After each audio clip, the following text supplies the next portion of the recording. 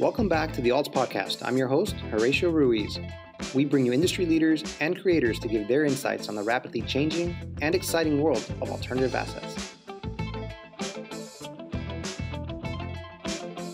Opinions expressed on this podcast by the host and podcast guests are for informational purposes only and should not be considered investment advice. Podcast hosts and guests may maintain positions in the offerings discussed in this podcast.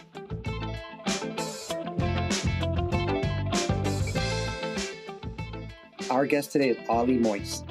He is the co-founder and CEO of Stonks. Stonks is an online platform that allows founders to pitch their companies to hundreds of accredited investors and venture capital funds at the same time.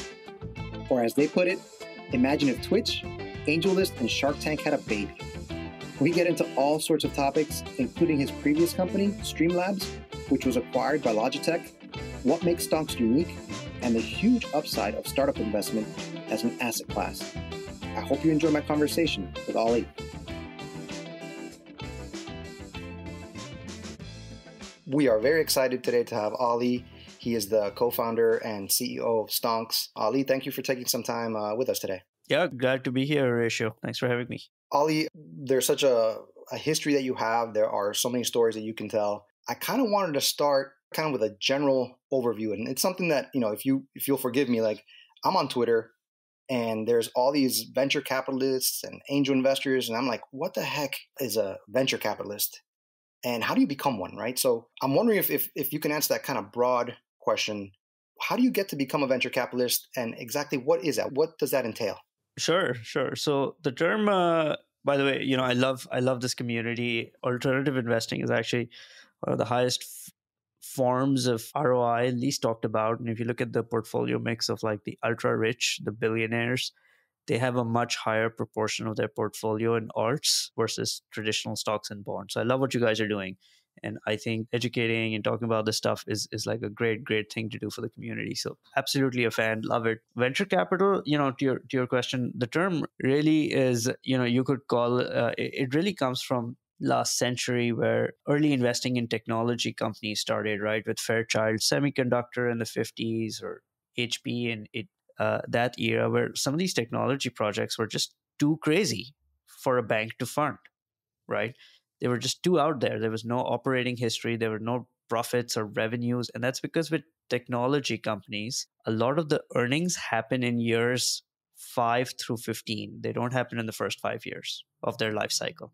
So traditional forms of capital like banks, JP Morgan, Wells Fargo, they're not going to be able to fund these guys. There's nothing to collateralize. There's no loans they can provide. So that's where venture capital came in. It was just basically a bunch of financiers, crazy people, rich people who said, well, we think this looks like a good idea. This is a group or team or technology we want to bet on. And they did. And that worked. The returns worked. And other people started doing it. And that turned into an industry. And that's venture capital. So I would imagine that to become a venture capitalist, like you said, the returns on your investment, you have to wait for those. I imagine that you would have to, number one, be patient. And that the second thing is you got to have some pretty deep, capital or some liquidity there to where you're okay not seeing a return for anywhere between 5 and 15 years. Are these usually firms that are being set up, companies, or could you just be an individual who's a venture capitalist? Yeah, there's lots of different ways to engage. Funds are typically what, when you refer to venture capital, it's typically like a fund being set up and then people can invest into the fund. And then there's a fund manager or a firm. That's the name on the door. And, they're going after a certain investment strategy. Maybe they're investing in software, SaaS businesses, semiconductors, deep tech, science, crypto, fintech, whatever the specialization is or strategy is. The other way to get involved is individuals can do it as well, right? They can write checks directly into startups and technology companies. And that's what we call angel investing. It's essentially the same thing, but when individuals do it, we call it angel investing. And when funds do it, we call them VCs or venture capitalists. And so then you're definitely filling a need in the market because, like you mentioned, the traditional banking system is not going to fill in that gap for people or entrepreneurs that have this great idea, but that it's just, you have to wait. And I know you're a big fan of that. Like you're a big fan of seeing people wait it out, of being able to build something, because something that's of quality takes time. Yeah. There's this really fun study. I think this was Fidelity that did it. They looked over their 100 years of operating history or whatever, and they said, who has had the best returns? What group of people have had the best market beating or at least market equaling returns over many, many, many decades? And you know the answer they came up with? They were dead people. People who had died, and nothing changed in the account because they were dead, right? The next best category of people with the best returns over time, over like 50 years, were people who forgot they had a Fidelity account and never changed it, never touched it. Isn't that insane? So you're saying they never even rebalanced it? They never did anything. And it's funny, but what that goes to show is often investors, we are our own worst enemy. We panic sell during times of crashes. We're going through one now where there's a correction happening in the stock market, particularly in growth stocks and technology stocks. And so people panic sell, they sell at the worst time and they buy at the worst time, right? And when you think about investing in startups, the typical holding period is something like 7 to 10 years, right? And what I like about it is it actually forces you to hold on to your investment for that long because there is no liquidity. And it protects you from sort of your own worst instincts as an investor, which is, oh my God, the sky is falling. I'm going to sell everything, but you can't, right? And so it locks you in, and your IRR can keep compounding without you interfering. So I think it's actually a feature, not a bug. Yeah, couldn't say it any better. I guess if you're kind of introducing someone to the industry or introducing something to what a venture capitalist does and how they're able to stay the course, but it also takes a different mindset. Or maybe you need that mindset to even begin becoming a venture capitalist, right? Yes, I think that's certainly part of it. You also need, to have some expertise in what you're investing in, right? Like you wouldn't become a real estate investor if you didn't know anything about real estate. You wouldn't be investing in art or wine or, any form of any kind of asset, even equities, if you didn't feel like you knew enough about it, you were sort of an expert or domain expert. So the same thing applies here. Venture capital is often about investing in outliers, in technology companies. And technology is a very broad term, right? It includes like deep science stuff like energy, pure sort of biology, chemistry, but also just simple things like software tools that make people's lives easier, that run on a simple revenue model, and everything in the middle. And so when we talk about technology and venture capital, it's really it is fairly broad, but you do need to be a domain expert to get in. You also need differentiated deal flow, right? You need to have access to the people, the groups that are starting these companies, that you're going to be able to get to them before others. Yeah, absolutely. Yeah, just thinking about all the knowledge and all the networking that goes into it. So interesting. And part of that is the story that I want to have with you today. You have such an interesting background. I learned, that you decided to take a chance. And if you don't mind talking about how you kind of built your way up, you've sold several companies and now you're at Stonks, you co-founded Stonks. Could you take me back to that first big success that you had when you were in college? You were offered this opportunity to move out west and you took it. Could you take us back there and all these decisions you've made to get to where you are now? Yeah, I guess I've loved tinkering from an early age. In like first grade at school, I made stickers and cut them and drew them, and I sold them to kids at school for lunch money. And in second grade, I bought Pokemon cards and traded them at school. And eventually I figured buying them at wholesale, selling at retail was a better business than trying to trade them. So I've been doing startups almost 20 years, have had two notable exits. First one was a company called Peanut Labs. Grew up in the social networking space, and then turned into sort of a tool for gaming companies and social gaming to sort of monetize their users using virtual points. Was acquired by a company called Dynata. The second one was a company called StreamLabs. We raised capital from Sequoia and others, and eventually got acquired by Logitech for about 150 million. And StreamLabs built tools for live streamers on Twitch and YouTube Live, right? We were one of the world's largest sort of independent tool providers for that space. So kind of like an Adobe for live streaming. And that was the most recent one. How did you fall into that? You obviously saw a need for live streamers, for content creators to use like this suite of tools, right, for what they're creating. Like, how did you see that there was a need for that?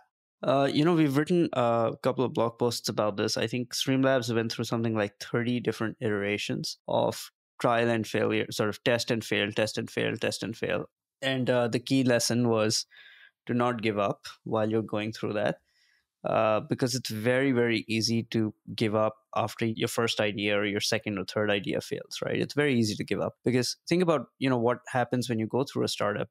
You are not doing a job, you're giving up income, right? So you're saying, okay, I have something I'm going to work on. I'm super excited. You pump yourself up, you get your team excited, you work on something and it doesn't work.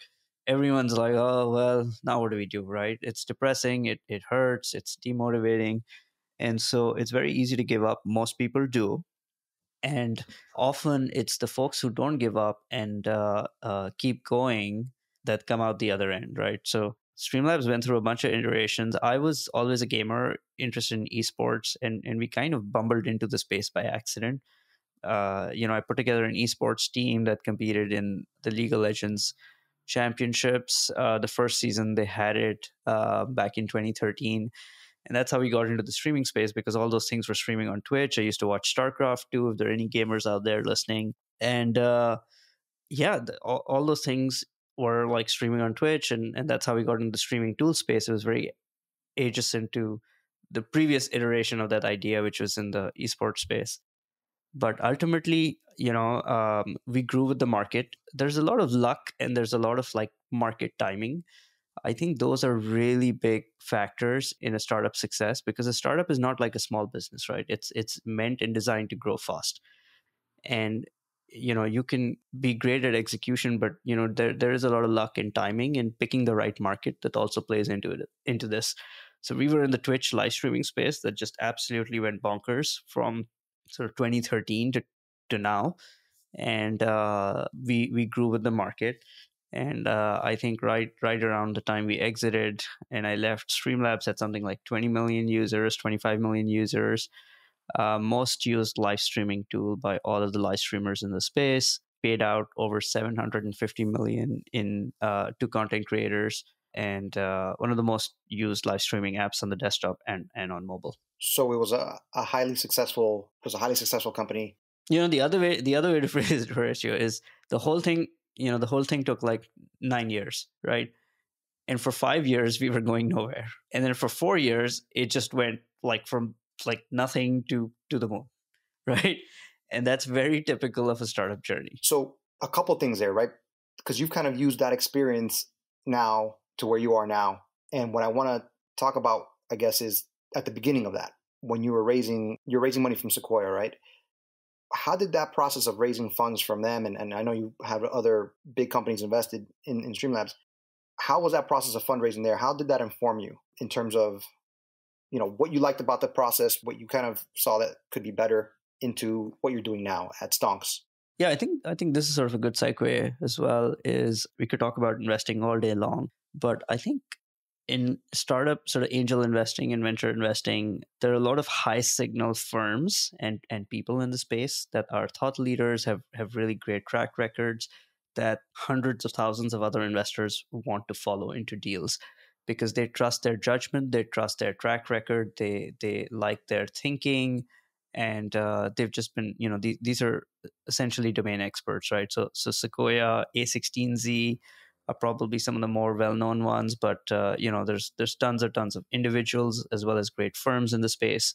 Mayfield, GC, Excel, Insight, Matrix, SV Angel, First Fund, Union Square Ventures, Floodgate, Mike Maples, Naval, who founded AngelList. So there are lots of great, really high signal people in the space that most investors would just blindly follow into a deal. I know I have as well. I'm also an active angel investor, and sometimes I've done deals just following some of these names into deals without looking at much else.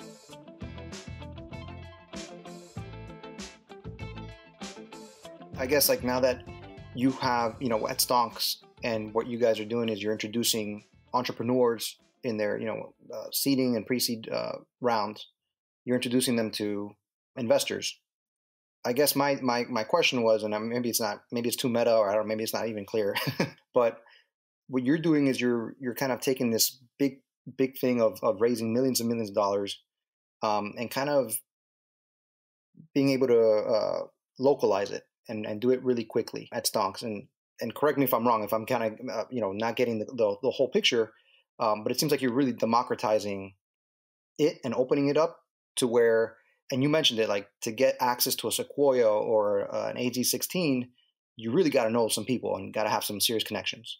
That's right. That's right. That's exactly the part that I think Stonks helps with is startup investing. I think for too long has been too closed. It is, if you look at it, a market that is entirely based on who you know, warm introductions, and closed circles, really small closed circles. And there are some reasons for that. There's trust that comes with that.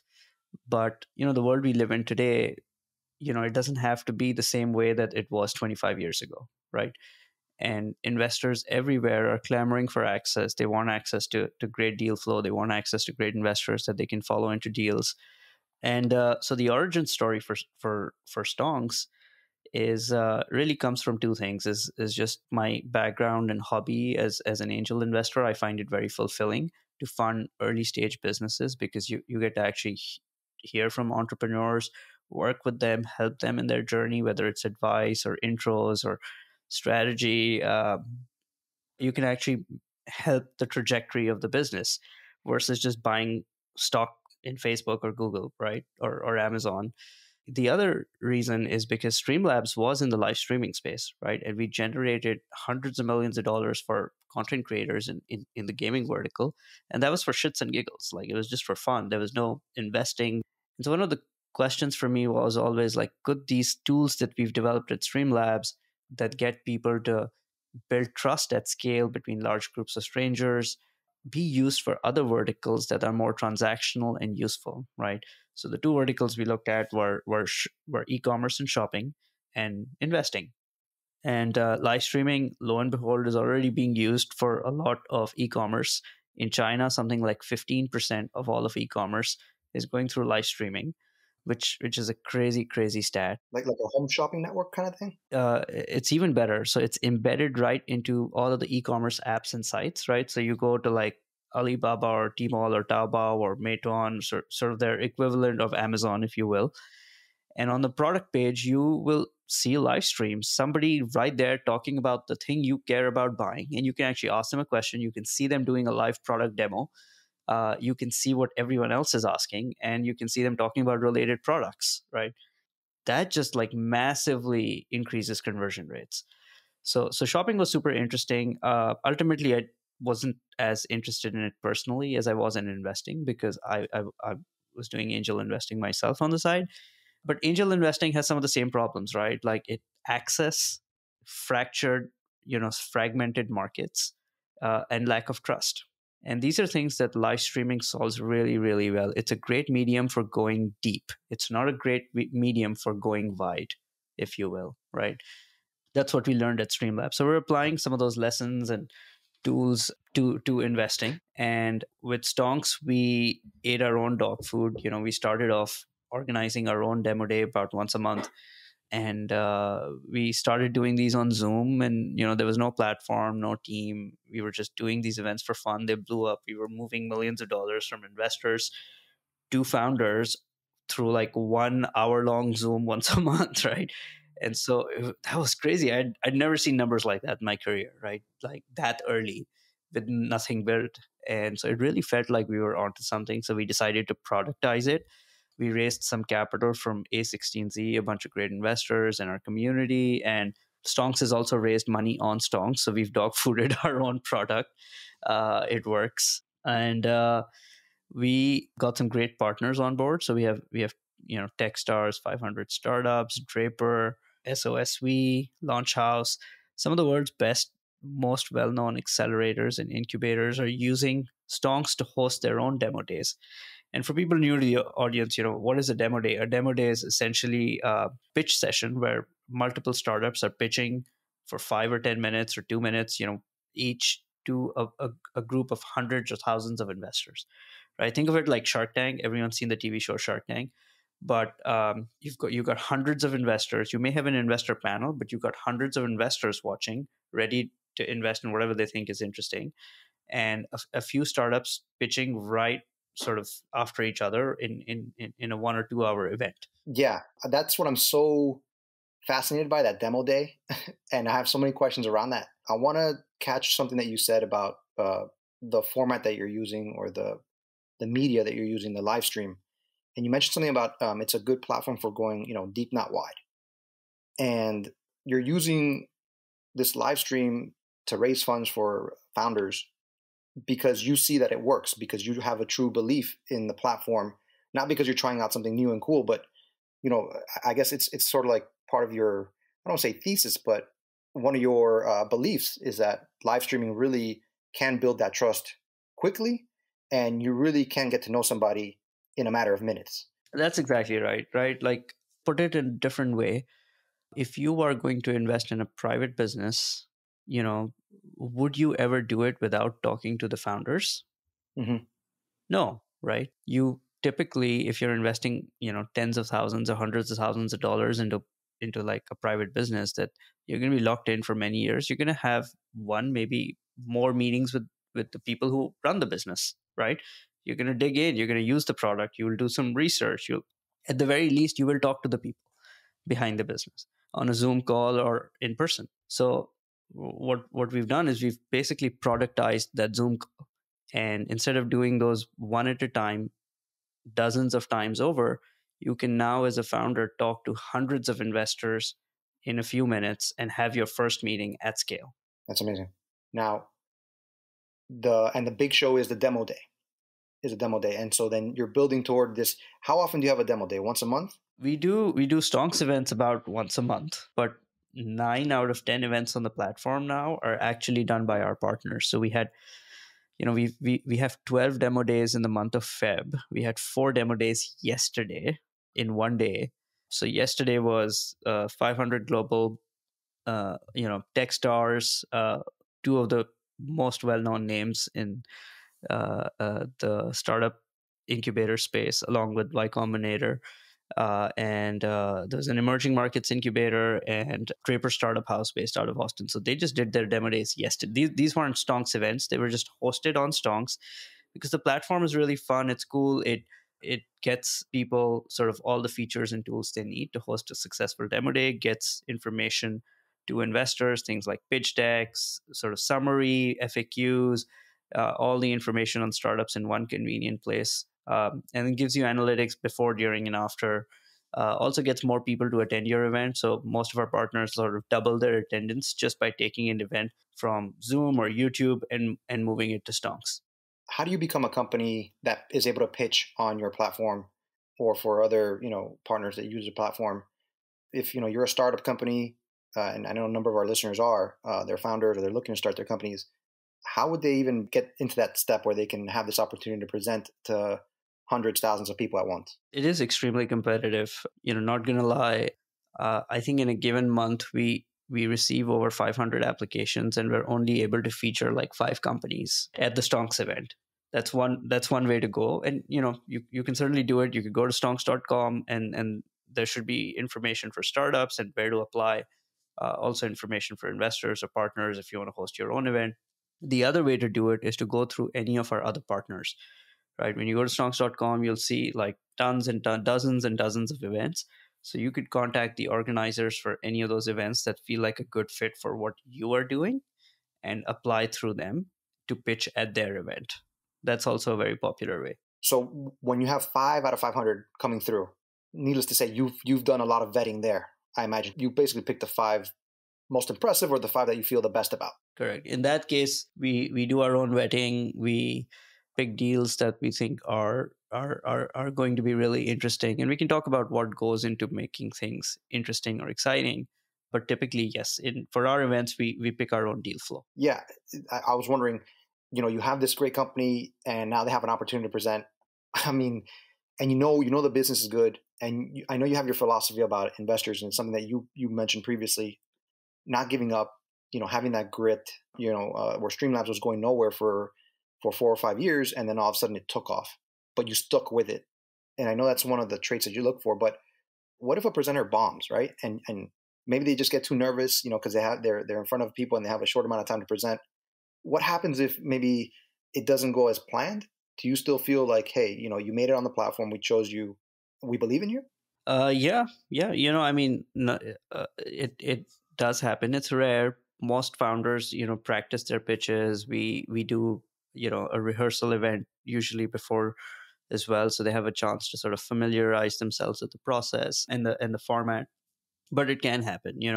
Anyone can get nerves going up on stage, even if it's for 2 minutes, and even if it's virtual, right? This is all online, so you're not physically going somewhere, but it can happen. And that's the challenge of being a founder or telling your story. You just have to practice and get good at it, because this probably isn't the only pitch event or fundraising meeting you're going to do. You're going to do dozens or hundreds more over the course of your startup's life cycle.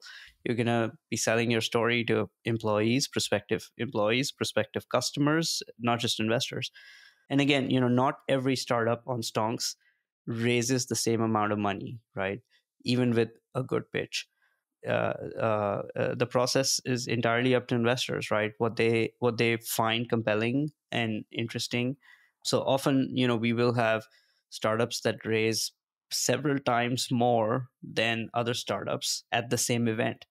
So to give you some examples of numbers, I think I'm just thinking about this one event a few months ago where we had 6 startups. The lowest startup got maybe, I want to say, like 150,000 in funding interest. And the best startup at that same event out of that pool of 6 startups got about $2 million in funding interest. Wow.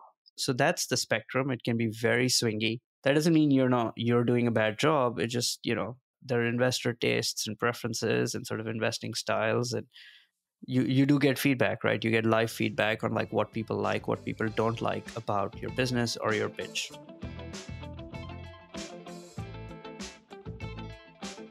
So what are some of the traits? And I know that with Stonks, you like to keep it light.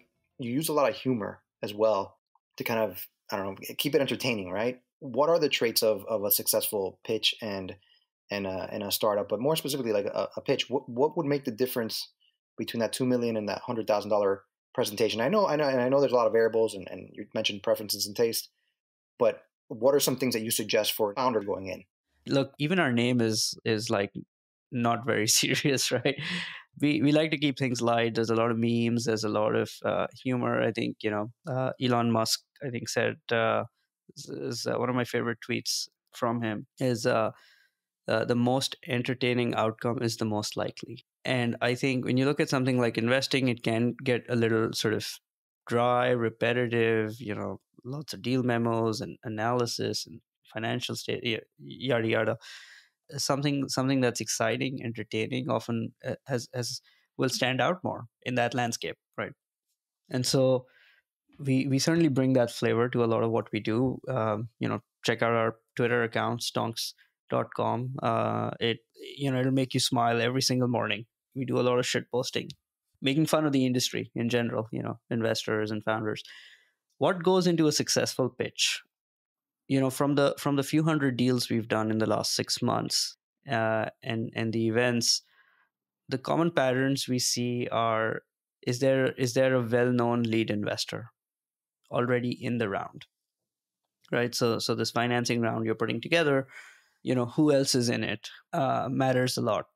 Investors often rely on other investors they know to be high judgment, high signal, to provide direction, right? So if there's like a A16Z or Sequoia or like a Naval in the round, that's amazing. Yeah. The other things, the founder's background. Has this person, he or she have they had a track record of success? Are they domain experts? Have they done other startups in the past? What is their origin story? And then obviously things like traction, right? Is the business actually working? What stage is it at? How do we know it's working? What's the revenue? What's the user growth? And then lastly, what market or sector are they in, right? So and that changes. What's hot changes every few years. Currently, fintech and crypto are super hot and top of mind for most investors, and those tend to get more attention than other sectors, for better or for worse. I got a couple more points. Again, I thank you for your time. I really do. What about if I want to become an investor? Can someone with a couple $1,000s join one of the demo days, or is this more for high level investors, accredited investors that get invited to do angel investing or to put their fund in there for founders? Good question. I wish everyone could get in. I think everyone deserves to be able to invest in startups. But we have laws that have been laid out. The SEC and other bodies regulate this, and so investing in startups is typically only allowed for accredited investors, right? So accredited or qualified purchasers, so larger investors. And I think their income requirements or net worth requirements. Typically, you have to be making either more than 200K a year or have a net worth of $1 million or higher to be able to invest in startups. So unfortunately, that's the sort of state of the industry today, with some exceptions. We'll talk about those.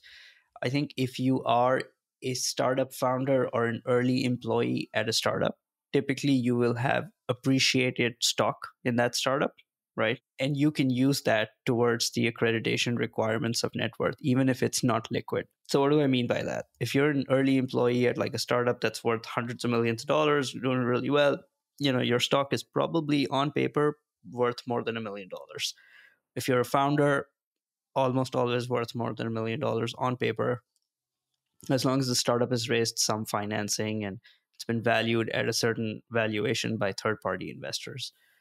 So you can, you given certain details, but you can usually qualify that towards your net worth. So that's one way to do it if you don't outright meet the income or net worth requirements. The other way is, I think some of the partners listed on your website are crowdfunding platforms, right? So Republic, vFunder, and others do allow retail investors to participate through something called regulation crowdfunding, RegCF, in startup deals or small business deals.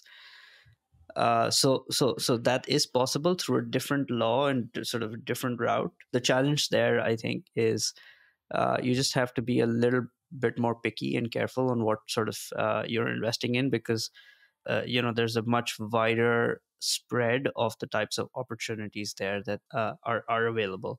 So you just have to be a little bit more careful and picky in what you choose. And you may not get the same deal flow that some of these top tier venture investors are getting, but you do get some good deal flow. When you talk about deal flow, what do you mean by that? The highest quality companies. I think over time this will change, but today the state of the industry is the highest quality companies generally don't want thousands of people on their cap tables. For simplicity, but also just to make it easier to manage the fundraising and deal closing process. They would rather get fewer sort of highly curated strategic people that are typically either within their industry, executives at partners or customers, VCs or, professionals in the space. But I think that is changing. A lot of folks now see value in getting more and more of their community on their cap table, who can become customers or brand evangelists for them. So that is starting to change. I think in the next few years, this will more and more high quality sort of tier one startups are going to look at crowdfunding. That's an interesting development, I would say. And I think that, like you said, an evangelist, right? You see that in the NFT space, how people are so, rah-rah about their project or their community. And how brands and companies have the potential to do the same. Exactly. And just to clarify, so if a listener is an accredited investor, will they have to go through a vetting process through Stonks, or Stonks kind of just automatically accepts the accredited investor? For Stonks, you can join, you can self-certify that you are an accredited investor. But when you actually do an investment, before you can wire money, we do have to verify that you are an accredited investor. So you have to show us, something that meets either an income or net worth requirement, be it, tax returns or your brokerage account or bank statements or something. And that's typically reviewed by a licensed attorney or a licensed CPA. Or you can have your own CPA, look at it and issue you a letter saying, yes, I've looked at this person's records, they're accredited. And then you can use that letter, on any platform, including Stonks. But I should point out that, like, we've designed Stonks to be very approachable and open. So anyone can join an event and watch. Most of the events are open to everyone. So oftentimes we'll have other founders come in and watch other founders pitch. just so that they can learn how to improve their own pitches and sort of see what else is interesting out there. Well, what's on the cutting edge. So there are many investors, there are many founders who are not accredited who do come to Stonks just to see the latest and greatest and just learn. There's a fair amount of learning that has to happen even before you write your first check as an angel investor. So, and you're saying it's open. Is it open to the general public even? If I'm curious about how one of these events works, I can just go into the website and join in on one of the demo days? Yeah, some are private, but most of them are open. So you can click around, you can RSVP. Like, this is the easiest way to learn is just go to pick 3 great events that interest you and just go to a few events and see what other people are pitching and how they're doing it and the questions that investors on a panel or judges are asking, right? It's a phenomenal way to learn. It's completely free, and it's a great way to network and just to like kind of see who's who in the space as well, and be a part of events that you typically most people wouldn't have had access to. So like by getting all of these partners to host their events on Stonks in one place, they're easy to discover and they're really easy to participate in. I definitely got to join in on one. I see the quick stream on Twitter, and it just looks like a lot of fun. And everyone looks like they're laughing, presenting, and getting money raised, getting the job done. I kind of want to leave with one last thing, Ali. And again, thank you for your time. I really appreciate it. In one of the interviews you mentioned, or one of your podcasts actually, you mentioned that startup investing is sort of an underallocated asset class, right? And then you started mentioning other avenues. What do you mean by that? Like, because when I think about startup investing, I don't think of it as an investing class. I don't think of it as as an asset class the way I would think of, say, wine or trading cards. What is the potential for the growth here? I mean, I think this is the single greatest asset class of all time. Something like 40% of market cap has come from technology companies that were at one point startups. But the amount of funding that has gone in to these companies that represent 40% of the market has been less than 1% of the total funding that has been deployed. Wow. Right. So if you think about that, like 99% of the funding goes to companies representing, call it half the market, and 1% of the funding is going to companies representing roughly the other half of the market, right? Where should you be putting your money? That's your ROI right there. Yeah. So there's this really great study that came out. I think this is Cambridge Associates. They looked at a really long term, like 30 to 40-year time horizon, and they compared returns for venture capital net of fees to the S&P or other benchmarks, and venture capital over like the extremely long run has tended to do really well as an asset class. It has outperformed the S&P, it has outperformed other benchmarks and indexes, but it is very swingy, right? So you have to hold for a long time, and you have to be willing to sort of hold on to things for 10 years until they mature. It sounds like the ideal investment for someone that, has that question, the proverbial question. I ran into some money, I got some money, I inherited some money. What should I do with it, right? And they're usually asking for investment advice. And I guess that would definitely be one avenue if you point them to those figures. And I guess I would be interested in, you guys are doing your part, right? Democratizing it. And I wonder how it could become an alternative asset in the same way that I can invest in a moon rock, or that I can invest in a Mickey Mantle rookie as just a regular retail investor. How can I get access to that pool? How can I get access to these tech startups? I guess that would be my question, for the industry. There's a bunch of great platforms. I think they're a good place to start. AngelList is the leader in the space, right? Stonks is another great way if you want to physically sort of see and hear from the people, ask them questions, live interactive events. And then crowdfunding platforms are another way. We mentioned them earlier, vFunder, Republic, and others. Start Engine. Platforms are a great way to start. Check them out. And look at the deal flow, engage with each platform for a while, get a sense for the feel and flavor of sort of the deals you see, and what you'd like to commit to before you write your first check. The other thing I would recommend is don't front load all your money and just do a bunch of deals like quickly, right? Think about it in terms of an annual budget. I have X amount of money that I would like to deploy in sort of investing, add to my portfolio this year. I'm going to take maybe, let's say, call it 40% and allocate that to startups. And the other 60% is going to be stocks and bonds or other alternative assets, crypto or collectibles or whatnot. Real estate, that's another big one. You take a certain dollar amount and then you break it down by quarter, right? You say, this quarter, this is my budget. I have $10,000 this quarter, and I'm going to go figure out how to deploy this into startups. So 10,000, you probably want to write 10 $1,000 checks or 4 $2,500 checks every quarter. And you can do that. You can break your checks down into as little as $1,000 on Stonks, right? Super easy. We handle all of the paperwork and all that stuff for you. The other option is to go through funds, right? Professionals who will charge you fees to do this. Then they will handle the startup sourcing and selection. But typically you need larger check sizes, tens of thousands of dollars at a minimum to kind of get into funds, if not more. But that's how I typically think about getting involved or getting started, in the space. Startups some of them will go public, right? And some of them will get acquired for large sums of money. And that's how you eventually get your liquidity and your return as an investor in this asset class. We can go on forever, and I want to respect your time. Could you give me one company or one success story that stands out to you that's gone through Stonks so far, or that's on a trajectory that you think, that they really benefited from being on your platform? Yeah, absolutely. I mean, this platform is 6 months old. So it's hard to have huge success stories when the average holding period is 7 to 10 years and the platform is only 6 months old. But despite that, we've had some startups that have actually been on Stonks more than once, even in 6 months, because they loved it so much and their business was crushing it. So I'll give you 2 examples. One is a startup called Loanbase. They've pitched twice on Stonks, and both times they've raised more than $1 million. Their business is growing really well. They're democratizing access to commercial real estate loans.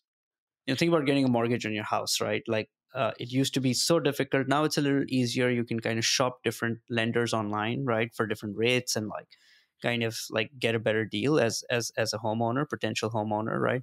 That doesn't exist for the commercial lending space. So if you're a commercial real estate investor, you want to buy an apartment building, or you want to buy a group of 4 houses and reno them and that sort of thing, loans for that are still completely manual. You have to go bank by bank, application by application. And so they're fixing that space.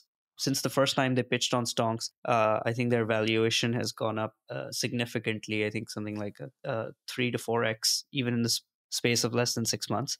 The other example is a fintech savings app for India. Fintech and crypto are really popular on Stonks, but this is a fintech app where it allows people in India to save small amounts of money every day, like a few cents in everyday transactions, round it up, and then invest that into gold. Investing in gold and precious metals is a big part of Asian culture, right? It's really big in China and India. And so this app lets you automatically do that, right? Without going through all of the steps in the middle. And it's super, super popular. The first time they pitched, on Stonks, I think was July or August last year. Even before we had a website, we were just doing these demo days on Zoom. And since then, 6 months later, their numbers have more than 10x'd in terms of traction. They're doing hundreds of thousands of transactions, on a weekly basis now. They have millions of users just in the space of 6 months, right? That startup has just been a rocket ship, and their valuation has 10x'd in those few months between the time they first pitched on Stonks and the second time they pitched. So the investors who got in first, their valuation, their markup, their money has 10x'd in 6 months. Just so much to think about. Thank you for your time, Ali. Thank you for all the advice and the stories and what you're building at Stonks. And you're just so generous with it. And I look forward to joining into one of those demo days. I'm gonna definitely check it out, and because it just looks like a lot of fun. Yeah, of course. Happy to help. Look, I think talking about this stuff is super useful because people deserve to know about these different asset classes.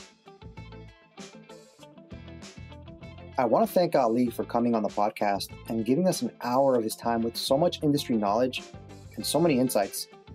And there's so much more we could have talked about. The Stonks platform is truly a step forward in opening up a world of investing opportunities.